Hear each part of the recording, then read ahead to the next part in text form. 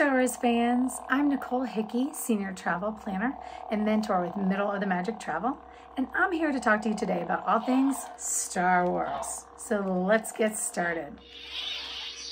I'll be hitting some of the highlights of Galaxy's Edge, located in Hollywood Studios.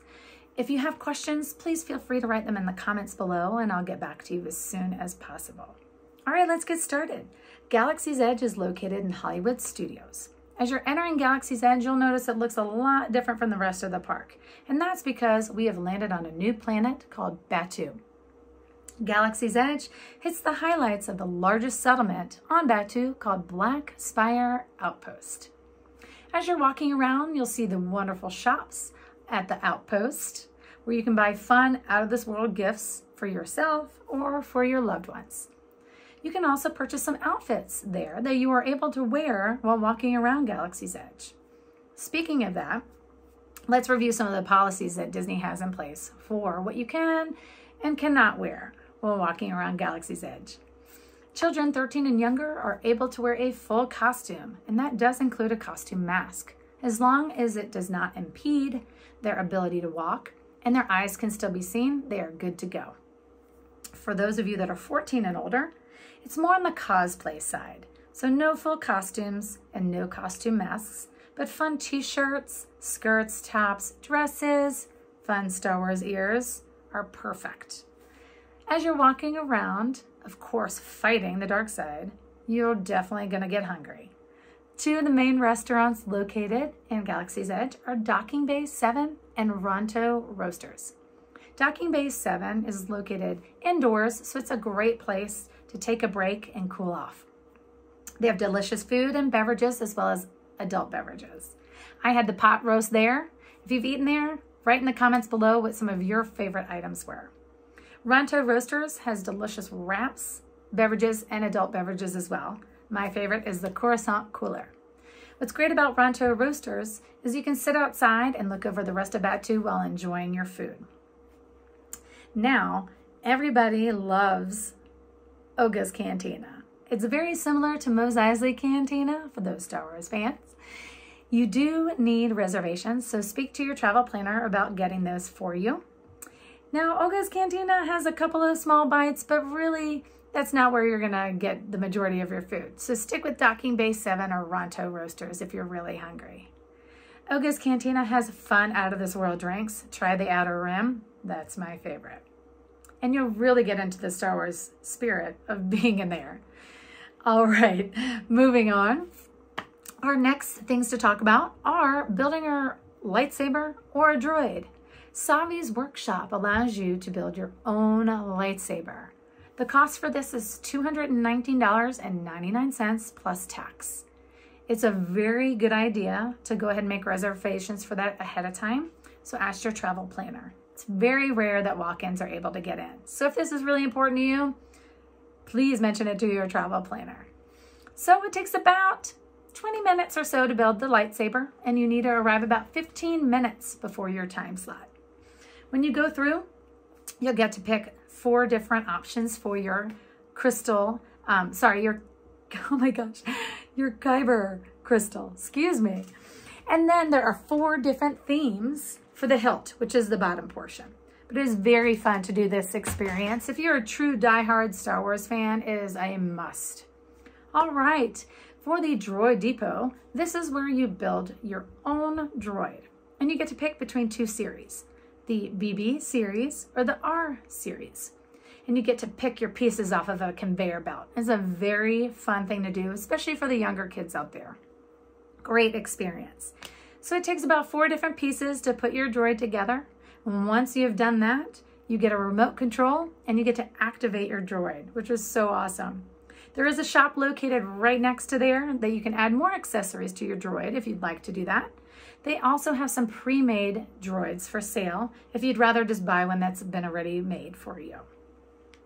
As you're walking around Galaxy's Edge, you'll notice some interesting characters from the First Order. They're gonna try to get out of you where the secret resistance base is hidden. Please don't tell them. All right, moving on to the 2 highlight attractions located in Galaxy's Edge, and those are Millennium Falcon and Rise of the Resistance. The Millennium Falcon Smuggler's Run is an interactive flight simulator. This is a great ride. If you are prone to motion sickness, I would recommend maybe not riding this ride, or if you're fine with closing your eyes for part of the time, if that helps you feel better, go ahead and do that. That is what I have to do.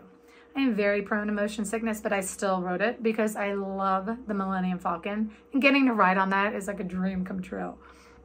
There are 3 different positions that you get to ride. That can be either the pilot, the gunner, or the engineer. All positions are great and super fun. Of course, you can try to request one of those if you want to be the pilot and sit right in the front. And it is a super fun ride. So if you're a old school Star Wars fan watching some of those first movies that came out, this is definitely a must for you. Next, of course, the biggest ride is Ride of the Resistance. This is a highly sought after attraction. And in order to get into the queue, it is a virtual queue. You will need to do this on your smartphone. I'm going to give you all of the details in the comments below because they're kind of long, and I don't want to keep rambling on about how to do that when you can just read it below. But if you have questions, please let us know. And if you've ridden this ride, please put your comments below on how much you loved it. So Rise of the Resistance, you are joining the Resistance and you're brought into a fight between the Resistance and the First Order. And of course, you're going to come up against Kylo Ren. Oh, it's so exciting. It is a trackless ride, so you are moving around a good bit with some of that interactive simulation. So again, if you have motion sickness, this ride is not too bad at all. There might be a couple of moments that you feel it, but you're still good to go. And I still highly recommend going on this attraction, even if you do have motion sickness, because you can just close your eyes for a couple of moments and you'll be good to go. Now, another great thing to experience while you're in Galaxy's Edge is the milk stand. Are you a blue fan or a green fan? Write in the comments below. These are the delicious milk drinks that you can get. And they do have adult versions as well, where you can add some rum or tequila. Please let us know which one you prefer in the comments below if you've gotten to experience it already. Now, last but not least is the Star Wars Galactic Star Cruiser. What this is the new resort that Disney is building right next to Hollywood Studios, near Galaxy's Edge. It's going to be a 2-night, all-immersive adventure. Now, they're still under construction, and we are told that it is going to be ready at least by the end of 2021. There aren't too many details out on the exact date that it will be available for booking, but like I said, they are still working on it and building it, so it's getting closer and closer, and it really does look amazing. For those true diehard Star Wars fans, I think this is a must. I am keeping a very close eye on it, as well as the rest of our travel planners. So keep an eye out here on the Information Backyard page or middleofthemagic.com. Or like I said, any travel planner will be able to let you know if there have been any updates on when that will be available. I believe I've covered all of the major details of Galaxy's Edge, but like I said, please feel free to leave comments below. Again, this is a great experience, whether you are a Star Wars fan or have never really gotten into the movies. It's still a fun experience. And there will be fun characters walking around that will interact with you, and they might try to turn you to the dark side or find out where that secret rebel base is on Batuu. Do not tell them. There are some magic moment photo opportunities as well. So be sure to ask the photographers as you're walking around to get that sought after photo with Grogu. For those of you that don't know Grogu, he looks like the little Yoda that has been on the Mandalorian series on Disney+.